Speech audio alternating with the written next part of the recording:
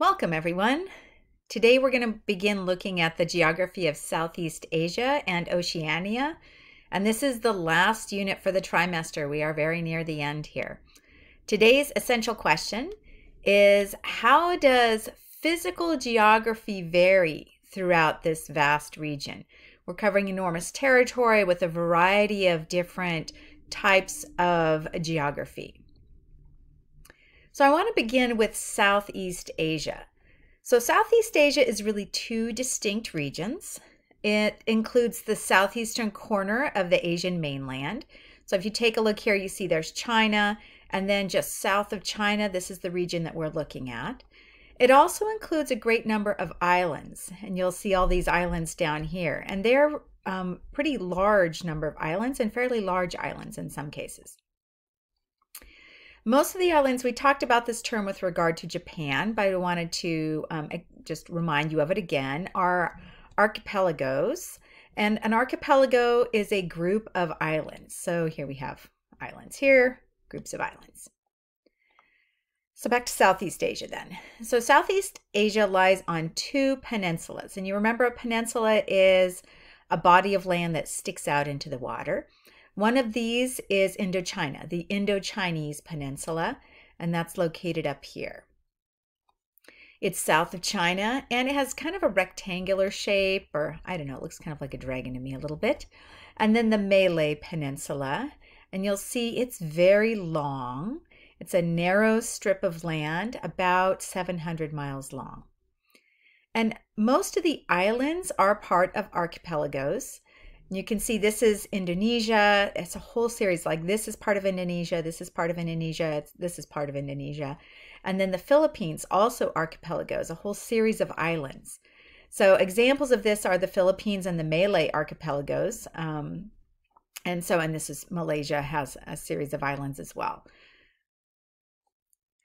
The dominant physical feature, I think, in this region, or the most important one that we're going to talk about, because we're covering a lot of territory today, is the Mekong River. And the Mekong River begins all the way up in China, and it crosses several nations, comes down through Thailand and down into Laos and Cambodia, before ending as a wide delta along the Vietnamese coast, the coast of Vietnam here. Volcanoes are an important part of this region as well. We talked about the Ring of Fire, and Southeast Asia and Oceania both are part of the Ring of Fire. We're part of the Ring of Fire too, right? Over here, here's Mount St. Helens. It was just the anniversary of the eruption of Mount St. Helens. But this whole entire region down here in the Indonesia, for example, is mostly made up of volcanoes, or that's how the islands were formed. So volcanoes are an important part of this region, and plate tectonic activity, earthquakes, and tsunamis have a big impact on the region as well. So welcome to the islands. I want to shift from Southeast Asia to Oceania. We're really covering multiple places today, like I said.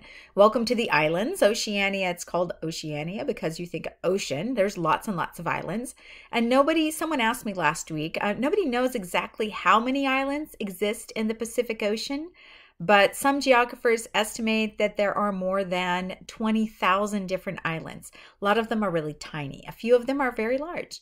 So as a group, the Pacific Islands are called Oceania. And so you have examples. Some of them are large islands where you have, lots of people living there. Some of them are very tiny islands that are uninhabited. No one lives there. So all of the nations, all of the countries in Oceania, except for Nauru, are island groups. So mostly when we talk about the nations in this region, like, for example, the Marshall Islands, it's not just one island, it's a whole bunch of small islands that make up one nation, one country. And so you can see some of these. I'm not going to make you memorize all these. There are tiny, lots of tiny, and they're small nations as they are. Everything from the Marshall Islands to Fiji, maybe you've heard of Fiji, French Polynesia, and the federal states of Micronesia. So lots of different island nations. You might notice also Hawaii is located here in the Pacific. Really, Hawaii, I'll group Hawaii as separate, but it's also a part of this Pacific Island region.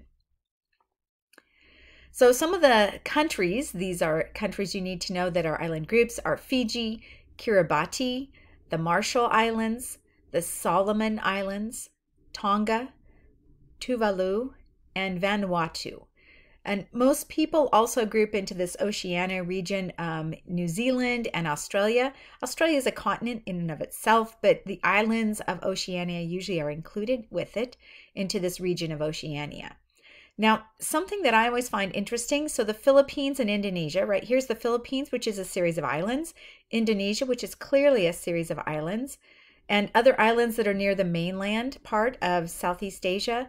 They're considered part of Southeast Asia rather than Oceania, just because of cultural ties with Asia.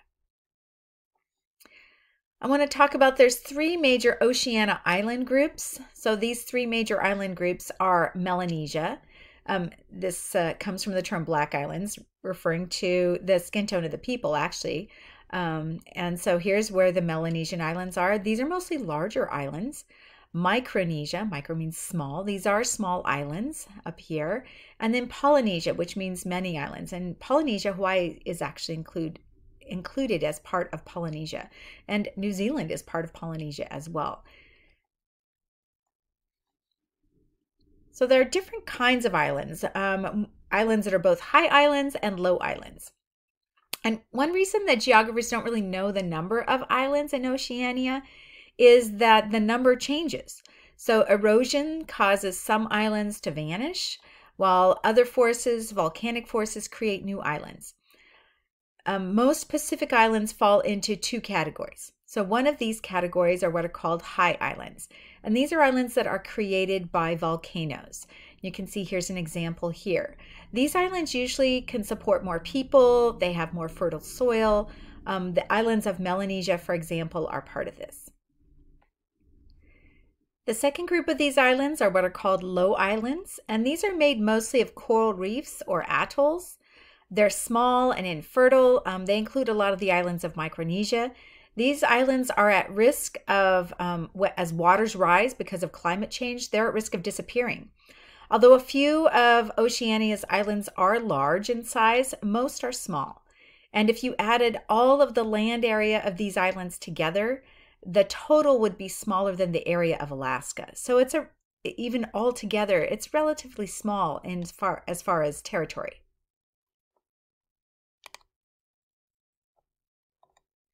So Oceania's many islands are not rich in natural resources, in part because they're small and in part because of how they're formed.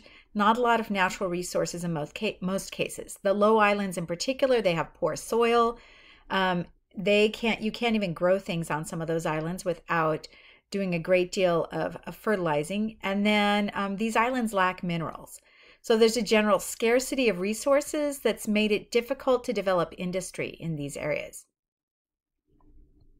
There's a lot of beauty that they have, and tourism is one of the industries that they've relied on, in part because there aren't a lot of other opportunities available. Now, in addition to the countries of Oceania, there are actually different other nations of the world have territories in this region, including the United States. So I wanted you to write down a few of these. There are a variety of U.S. territories in Oceania. In addition to Hawaii, as I said, there are the Northern Mariana Islands, Guam, and American Samoa. I'd like you to write those down because those are the biggest ones. There's also Midway, which is essentially a wildlife refuge, and some uninhabited islands. These played an important role like in World War II, where fighting took place. Wake Island, the Johnston Atoll, Baker Island, Howland Island, Jarvis Island, and Kingman Reef. I want to shift gears away from those small islands and take a look at a different island, and that is New Zealand, which is really two islands actually, majestic New Zealand. So New Zealand has two main islands, the North Island and the South Island, and running down the center of the South Island is a 300-mile mountain range called the Southern Alps. And you can see it's very beautiful. This range has 16 peaks over 10,000 feet high. So to give you an idea, that basically, that means they're like Mount Hood or Mount Jefferson. And it also has over 360 glaciers. The North Island territory has very hilly ranges and a volcanic plateau, but it's much less mountainous than the South Island. The North Island has fertile farmland and forests that supports the timber industry. And swift-moving rivers and underground volcanic steam both these things have allowed people to generate electricity for New Zealand. Australia, on the other hand, is very flat. Australia is the smallest continent on Earth. So, we talk about islands in the region. Australia is in fact a continent, not really an island. It is also the flattest of the continents. And the elevation is not the only difference between Australia and New Zealand. For example, Australia has very few rivers. The whole middle part of Australia, called the outback, is very dry. Forestry is not a major industry in Australia, but the country is rich in minerals.